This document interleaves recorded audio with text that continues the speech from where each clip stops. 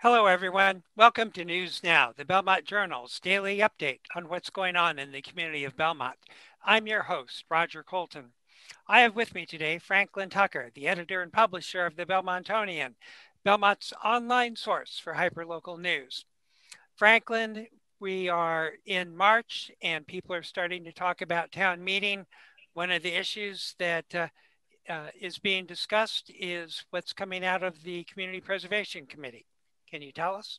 Sure thing. There are four articles that were presented before the select board on Monday, and each one was um, uh, each one passed the select board, and the select board will be will be requesting favorable action on all four of them at town meeting. Uh, Briefly, what they are is $200,000 for the community path project, which is just another funding for the building of this of the path. It will it really is going to be looking at easements and payments to homeowners for any type of taking, whether it is simply going onto somebody's land and measuring things, and or even taking a very small strip of land. There were some comments about whether there was going to be eminent domain, taking large parts of land. But Glenn Clancy, the director of the Office of Community Development, said this is going to be just like the Trapello Belmont construction back a few years ago, in which the town had to go to 400 people to ask for small strips of land, or if they could go onto their property to do design work. And same thing here. It's going to be a little bit more contentious, especially looking at both ends of the path that is going from Belmont Center to Brighton and Blanchard. And there's commercial property at both ends that there might be a little bit of need of property, but it doesn't look like it's going to be eminent domain in any way. There's $35,000 for the renovation of Payson Park. That's going to be conceptual designs and a cost estimate. So they're going to be coming back next year for the actual construction amount. There's a transfer. Oh, they don't know yet. They're just going to find out. They're just going to get that estimation this year. But that's doing a Payson Park what the town has been doing to other parks. That's right. It is. It is following, and these are all neighborhood or friends of requests and applications. And this is another one of those. There's a $250,000 transfer from the CPC to the Belmont Housing Trust to advance affordable housing. And there is the construction of the tennis court at Winbrook. There was an original amount of $240,000, but that's being reduced, and we'll find out what the actual amount of money is going to be next week, I should say. And if we go back to the community path, just to make sure people understand, this is a tiny fraction of the actual construction costs. The vast majority of the construction is being paid by the state. That's right. This is the state and federal government, and the state and federal government wants to see that we're moving on this project. I mean, we're at 25% design. We're pretty close to having that released. And this will show that we are, dedicated to the path, and that will show the state and federal government that we're worthy of funding. So this is an important part of the just the path being built. Okay, let's close the door on the Community Preservation Act projects. Let's talk about a project that has received CPA money in the past, the new police station. It opens in the next week. That's right. It opens on, it will be Monday. They will have a one-day moving day. And by the end of the day, they will return to being the police headquarters. And that's on Pleasant and Concord. It is a great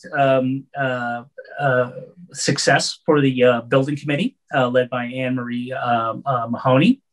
It is. This is another one of those projects that you could that people have taken issue with, because at first it was just going to be a renovation of the exterior. Then it became much more of a project. It is behind schedule. It should have been open in October or November, but because of COVID, it was, and especially one part of the construction, which was the terracotta laying of the terracotta bricks that are going to be on one side of the building, that was stopped because these bricks or tiles were made in Italy, and just the shop was shut down. So that's why it took much longer. It's also one of those projects that needed extra money here and there. People were concerned about that, but as Anne Marie said, this is coming in on budget, even if it does take a capital budget infuse of funds. But they're going to come in. They're going to come in on the penny, basically. And there is some private money being donated. A good deal of private money, and Anne Marie Mahoney said, who's the chairman of the building committee, that it was that amount of funds from private individuals and from groups that really made this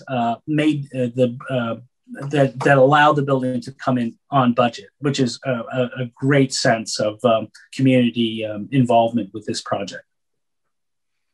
Okay, let's talk about the structural change impact group. It had its first of what's expected to be mini forums last night on Thursday night. There were some interesting conversations and suggestions.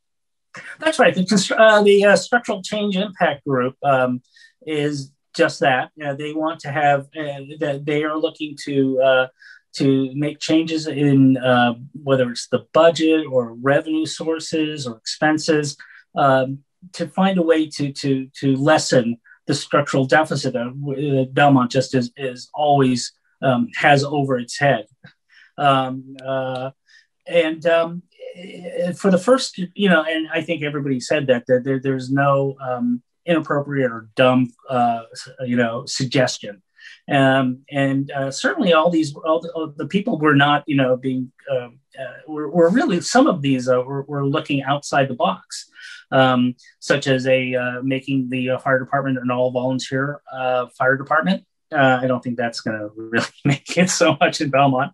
And there was also a very, another one of those, maybe looking at it as a business rather than a government, suggesting that the investment portfolio that we have, which gives a small amount of money every year to the town, that we should look at that more aggressively and find alternative financial products, and also hire financial advisors who can quickly adapt to the market conditions.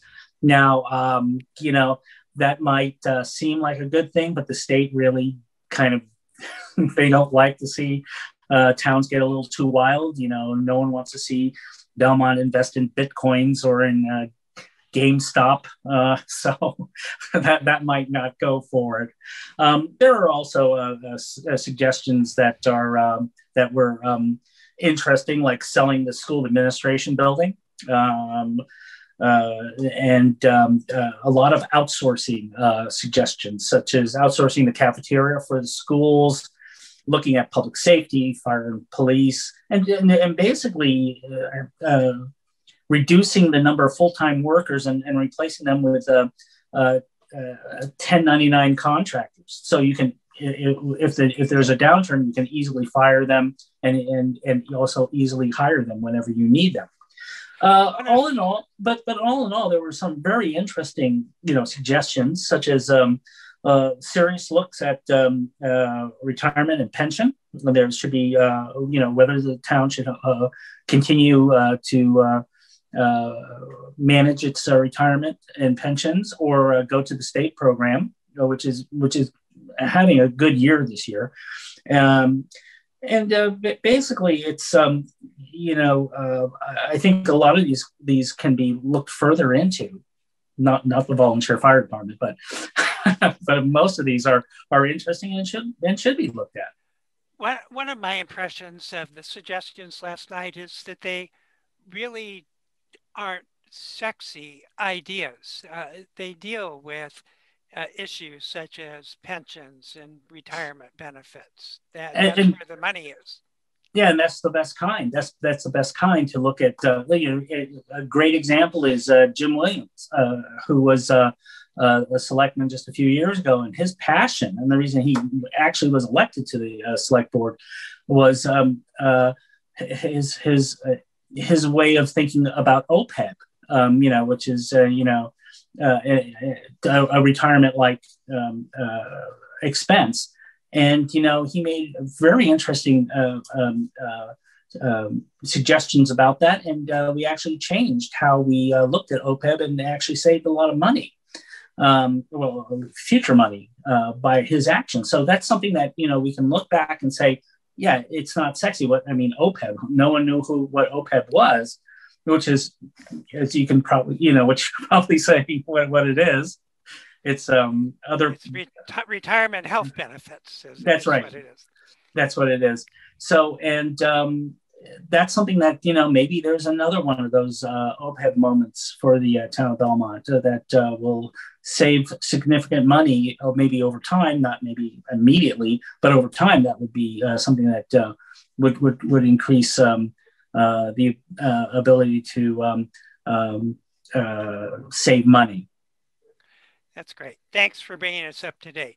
We've been speaking with Franklin Tucker, the editor and publisher of the Belmontonian, Belmont's online source for hyperlocal news. You've been watching News Now, the Belmont Journal's daily update on what's going on in the community of Belmont. Thanks for watching. I'm your host, Roger Colton. I'll talk with you again next time.